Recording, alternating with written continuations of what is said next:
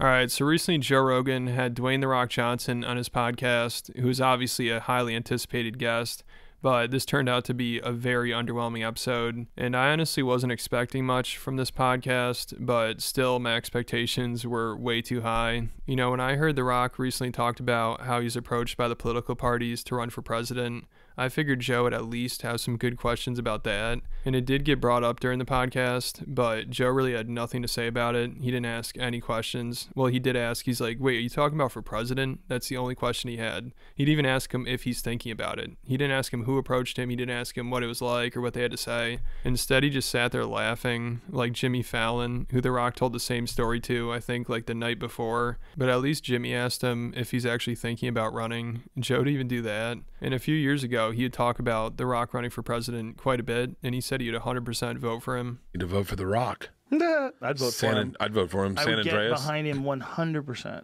I would. I'm all in for The Rock. As good as he is about everything else in life, he'd be great at president. But then when The Rock's on his podcast, he doesn't have much to say about it, and he basically just turns into Jimmy Fallon. So one of the parties came to visit me. Oh, no. At the end of last year, asking for me to run. Oh, Jesus Christ. I mean, it was... For president? For president. Wow. It was, first of all, incredibly surreal.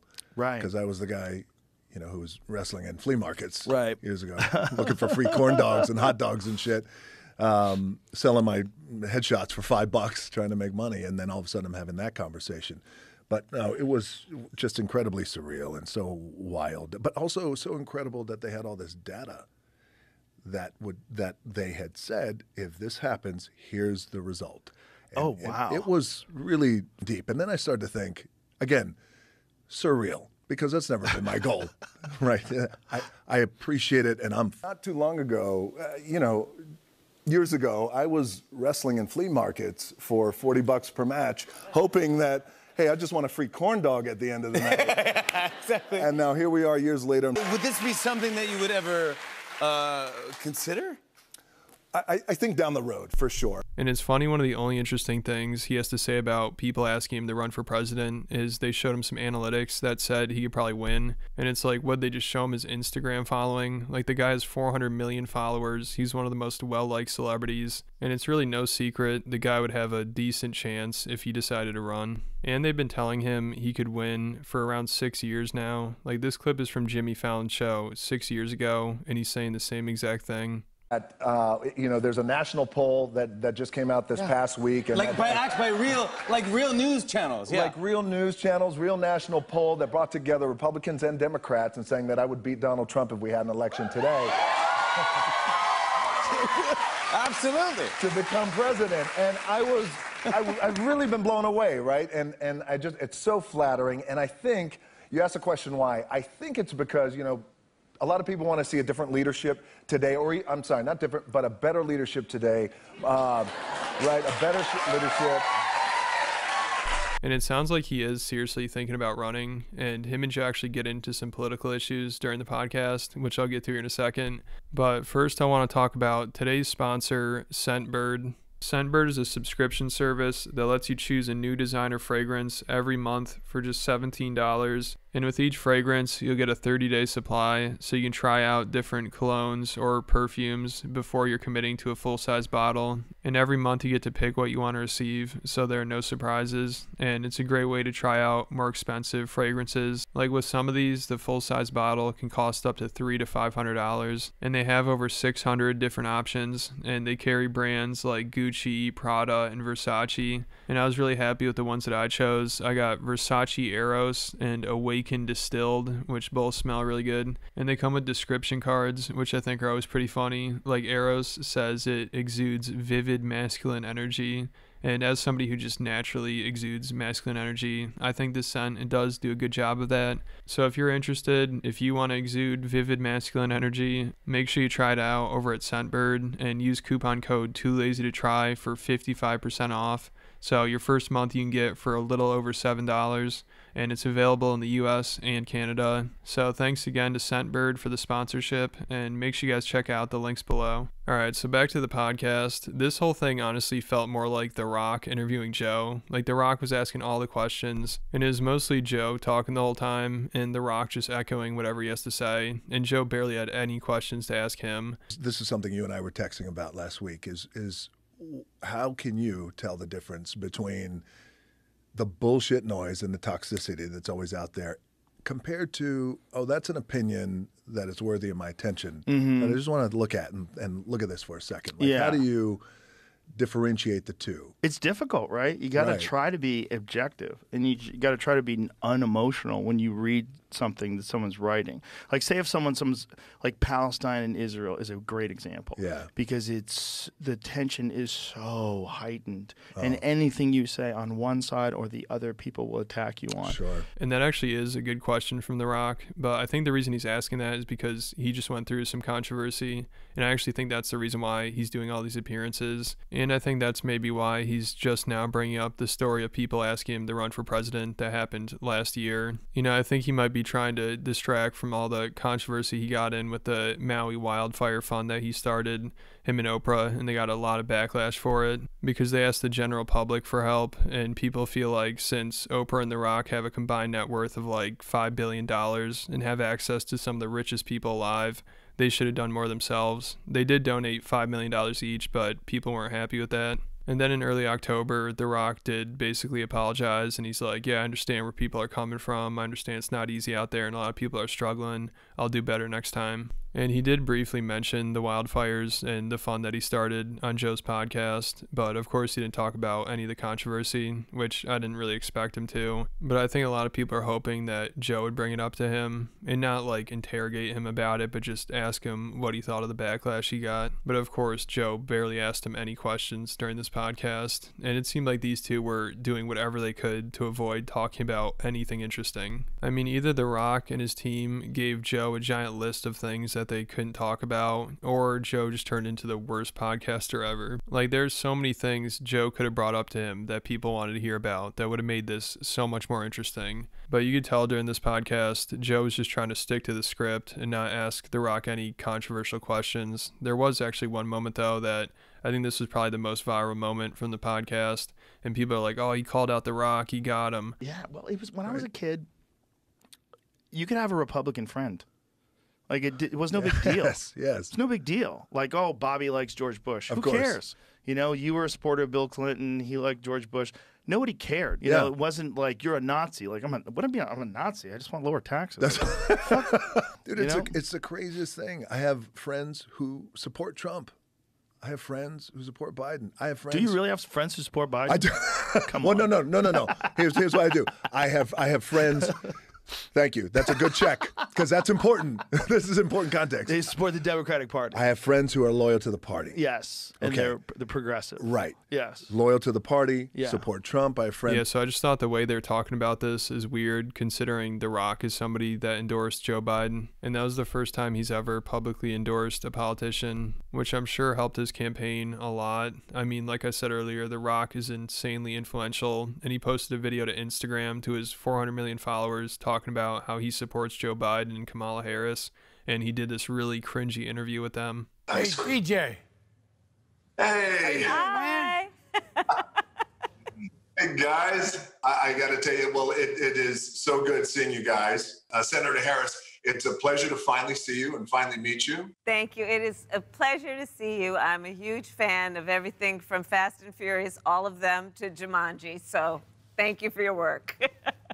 Smart, tough. I've seen you in those hearings.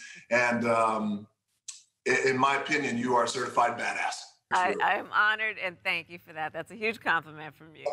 You're welcome. Absolutely. Kamala, how do you feel? How do we earn it? How do we earn it with our own two hands? Well, you know, to your point, DJ, it's about trust. So it's funny that Joe made that joke. Like, you really have friends that support Biden? Well, you're talking to somebody that helped Biden get elected. And I'm sure Joe is somewhat aware of this. I mean, you could probably just guess. Like, if you're a big-time Hollywood celebrity, odds are you endorsed Joe Biden. So for Joe to act like The Rock isn't part of that group or something is kind of ridiculous, and I wish he asked him a question about it. But this podcast just seemed pretty fake, and that's why it was so boring, because these two just have too much to lose. Like, Joe probably didn't ask him any questions because he knew The Rock didn't want to give his opinion on anything, because he's probably worried about upsetting his Hollywood friends or getting canceled or something like that. Like, at one point, Joe was going off about how bad San Francisco has gotten, but how they cleaned it up recently when the president of China arrived. And Joe also brought up Gavin Newsom. He's criticizing him. And again, that's somebody who The Rock has done an interview with, and I'm sure he's kind of friends with. So it's like Joe didn't even expect The Rock to chime in at all. Like, again, he's just ranting. He doesn't ask The Rock any questions. The Rock actually asks a couple questions. He just keeps asking what happened to the homeless people, like what they did with them, which is a good question, but they probably just shoveled them into the subway or something. So also, whenever Joe's talking about something political, it sounds like The Rock has no idea what's going on, or maybe he's just playing dumb. That could be it. Because you could tell he's very hesitant to give his opinion on anything. Took all the tents out and they put fences up everywhere so the people can't camp out anymore. We don't even know what they did with them. I was just going to ask, what did they do with them? See if you can find a video of it. It's crazy.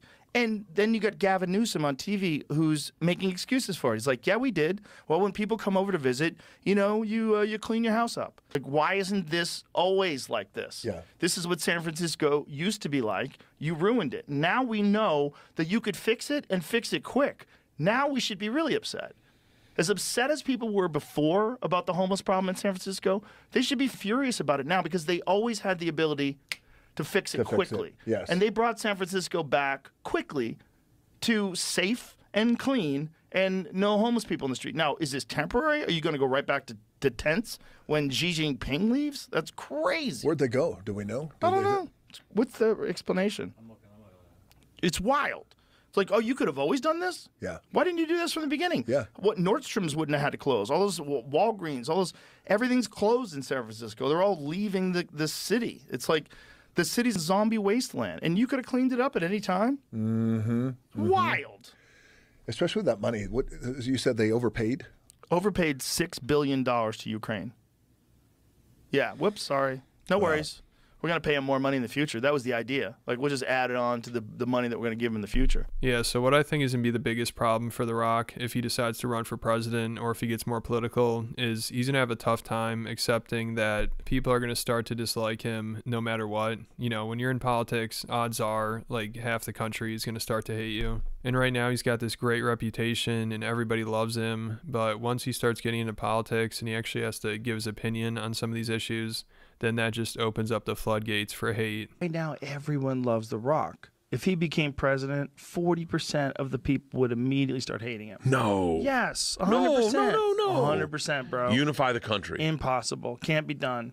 We love it. Oh, they start digging into his past? Yes. Oh, I'd love to know what's in The Rock's past. Mean. They're just being mean. And I honestly don't think The Rock wants to deal with that at all. And I don't think he'll be able to handle it well. Like, you could tell he just wants to be liked too much. He tries too hard to please everybody. You know, he endorses Biden and Kamala, but then on Joe's podcast, he acts like that never happened. And he's like, oh, we just support the Democratic Party. Or he doesn't even say we, he just says my friends. But I'd imagine he's talking about himself, kind of. And then also another good example of this, which I wish Joe brought up to him. I thought he'd bring this up, but of course not, is when a few years ago, if you remember during all the Spotify controversy with the COVID misinformation people were saying Joe was spreading, he eventually posted this video addressing it, and The Rock commented and he said, great stuff, your brother, perfectly articulated, looking forward to coming on one day and breaking out the tequila with you. But then just a couple days later, this author tweeted at The Rock and he said, you are a hero to many people, and using your platform to defend Joe Rogan, a guy that used and laughed about using the N-word dozens of times, is a terrible use of your power. Have you actually listened to this man's many racist statements about black people? And then of course The Rock immediately caved and he said, thank you so much for this. I hear you as well as everyone else here 100%. I was not aware of his N-word use prior to my comments, but now I've become educated to his complete narrative, learning moment for me. Yeah, so I just feel like The Rock is not very good at handling when people are upset with him. You know, he doesn't know what to do, so he just caves to the mob. Like, he kind of just threw Joe under the bus there. It's pretty funny, you know, he comes out and supports him, and then immediately everybody gets all pissed off. He's like, oh, sorry, I didn't know he said the N-word, like half the people in Hollywood have done. but now I'm educated on his complete narrative, and it's a learning moment for me. It's just insulting. But he's stuck in this position where he wants to make everybody happy, and it's just not really possible. And it's hard to tell what he actually believes in. Like, does he actually think that Joe Rogan's a racist, and is he really offended by it? Or is he saying this because he just got a lot of hate and the mob came after him? I would say the latter, especially because he's just on Joe's podcast. But it's funny because it sounded like he would have done it sooner. In that initial tweet, he's like, let's sit down sometime. But then he gets all this backlash. He's like, oh, maybe it's not time yet. I better wait a little bit. So I think he's just trying too hard to play both sides. Like, I heard Patrick Bet-David talking about this podcast, and he had a similar opinion. One of the best smiles in the game, good-looking guy, comes prepared, showman, entertaining, likable. But, brother, if you want to go in this space, you have to take a position. You do. Vanilla's not going to get you into the White House. So a lot of things that people were talking to him about, they're like, well, I don't know about that. I don't know about that. I don't know about that. I don't know about that, right? It was like either he does or he doesn't want to give his opinions on it. To me, he doesn't give me the feeling of a guy that doesn't know about that. I get the vibes from Rock that he knows. He knows enough to have an opinion on it, and he's logical enough to take a position. But does he want to? That's the question. Because if he chooses to run and he runs as a Democrat, okay, do you really believe in the policies that they believe in? Do you really believe it? Or you shouldn't do a poll and say, which one's going to give me a higher chance of becoming the president? The question should be, what do you believe in? Perfect. Boom, boom, boom, boom, boom. Yep. Great. If you believe in this, run as a center left, center right, run as a this, run as a that, instead of, well, based on these polls, if you run as a Democratic Rock, you will win 54% and you'll beat the Republican Rock of 40%. Yeah, so I think that's also why the podcast was so boring as well, because you could tell The Rock just did not want to give his opinion on anything, and he's walking on eggshells. He's definitely worried about saying anything controversial or getting canceled, and Joe obviously realized that as well. And you could tell he didn't want to push it and ask him anything that made him uncomfortable. Like, another thing that the fans wanted to hear him question The Rock about is if he's on steroids, because Joe has talked about this quite a bit in the past on his podcast. Like, imagine the layman who thinks that, The Rock isn't clean, for example. Right. Yeah. Exactly. So does The Rock say he's clean? He has implied it pretty heavily, but he also doesn't end up in scenarios where he gets asked point blank, whereas Liver King goes out of his way to fucking lean into it and use it as like a marketing spiel. The Rock should come clean right now. He should make a video in response to the Liver King video. I need to talk to you because The Rock's been lying. Yeah. No, yeah, There's not a chance in hell he's clean. No. Not a chance in hell. As big as The Rock is, at 50? Yeah, so I would have loved to hear Joe bring this up to him, but of course he didn't, and honestly I was not expecting him to. But once again, that's just another example of something that everybody wanted to hear him talk about, but he didn't get to. So I thought the podcast was pretty disappointing, but again, I didn't really expect much. I mean, it seems like the more famous somebody is, the more boring they are on a podcast, at least. I've been talking about this for months on Patreon, how celebrities have the worst conversations. They say nothing interesting because they just have too much to lose. It's not worth it for them. So they just sit there talking about bullshit the whole time. And I just feel like life as a celebrity is not as interesting as people thought it was. And it's funny because I saw Daniel Tosh recently started his own podcast, and on the first episode he's like, I'm only going to interview people that I find interesting. So that means no celebrities and no comedians. All right, let's get started. I'm going to be interviewing people that I find interesting. So no celebrities, no comedians. Today that person is my wife's gynecologist. Yeah, so I think this is pretty good because now the Rogan crew has some competition. Like, I'm sure this podcast will do well, especially if he's not talking to comedians and celebrities. I mean, that's like 90% of podcasts, and it's definitely gotten old at this point. But let me know what you guys think about it all down in the comments. And also, thanks again to Scentbird for sponsoring this video. Make sure you guys check out the link in the description to get 55% off your first month. And then also, if you guys want some extra content, I post a ton of exclusive stuff only on Patreon. I post every week a 20 to 30 minute video, and there's probably over 40 at this point, so there's a lot to go through on there, and people really seem to enjoy it. They think it's worth it, so make sure you check it out, and then hit the like button, hit the subscribe button, and I'll catch you at the next video.